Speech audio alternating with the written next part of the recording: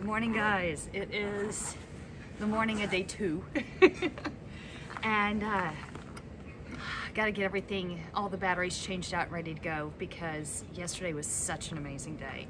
From the Pink Lake, how cool is that, to oh gosh, just the countryside as we rode along, seeing the beaches we rode up, sunset. But hands down, time and time again, whenever I spend time with the ladies of Glow and all of our significant others, I'm reminded of just how cool this group is.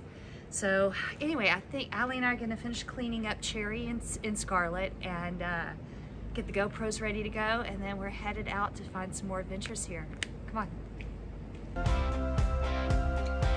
After a long 618-kilometer day the day before, we were all still excited to gear up and head out on another day of fun adventures.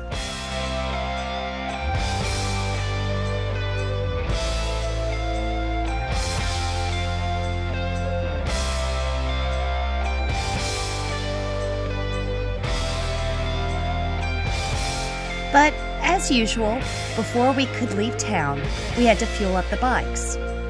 One of my favorite things about small towns is that you can still find some cool old school things like the pumps at this fuel station.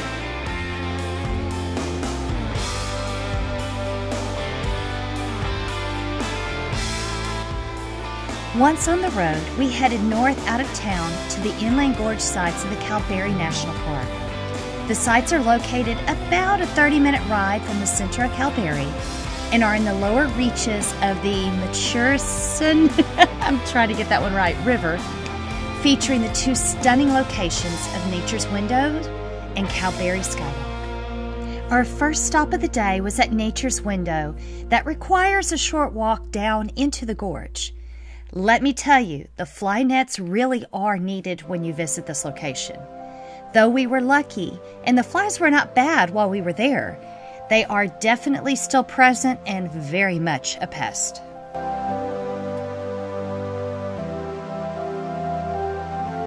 Over the last 400 million years, the river has carved a magnificent 80-kilometer gorge through the red and white banded sandstone.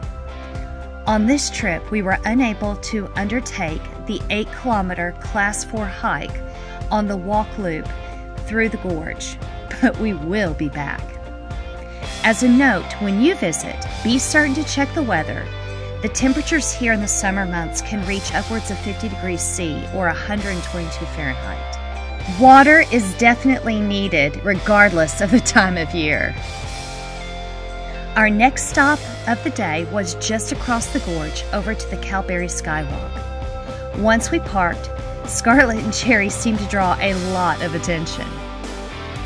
As you enter the Skywalk area, everywhere you look, there is respect shown for Australia's first people and the wildlife.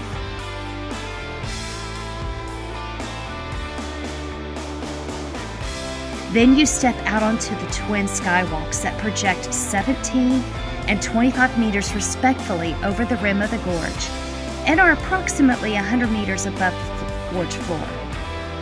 And once again, you will be struck in awe of the natural beauty that is Western Australia. Standing out here on the skywalk and seeing just how beautiful parts, well, Western Australia is. I mean, every place we go, we start to think, you know, it cannot get any prettier. It just can't. And then it does. I mean, it is just absolutely stunning here. It is just wow.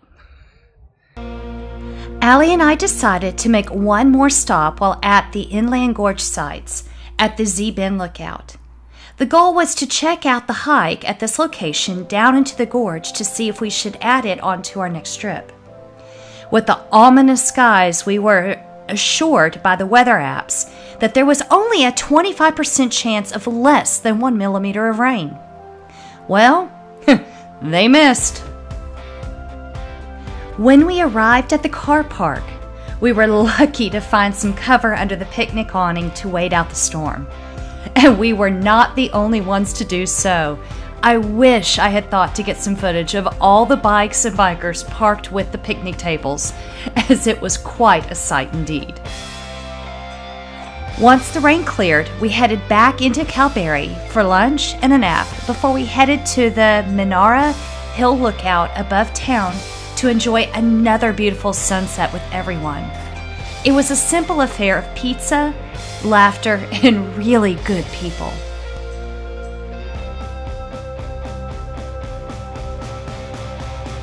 For those of you that have stuck with me to the end of this video, my question for you today is, have you ever been soaked riding in the rain with your rain gear still in your saddlebags? We sure did, because there was nowhere to stop. So until the story continues, get out and ride. When you do, have fun, be safe, and I'll see you on day 3 of this amazing trip. Bye everyone.